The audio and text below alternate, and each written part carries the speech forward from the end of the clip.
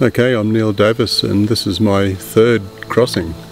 I did one in 2006 and another one in 2007, and here I am here, largely celebrating the effort by the diggers and also accompanying Aidan on his 100th.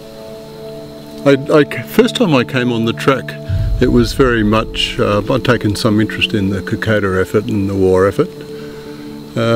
I'd also had a couple of health issues and I'd got myself back to some good fitness, so I came along on this track.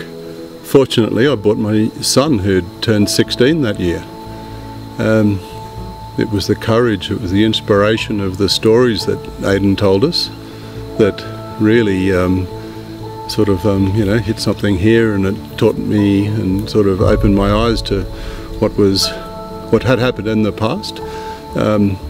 And my son Darcy learnt a lot, and I think as a father and son we learnt a lot.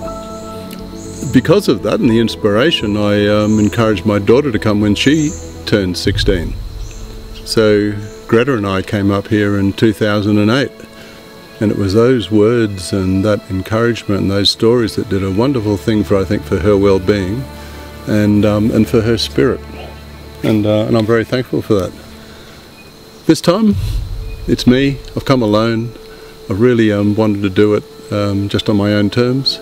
I'm encouraged by Aidan and the work he's done, and it just meant a lot to me to be able to come along and share the experience of the work he does, not so much for the 100th crossing, but to talk about the men, the diggers, the women, the support, everything associated with this effort in our history.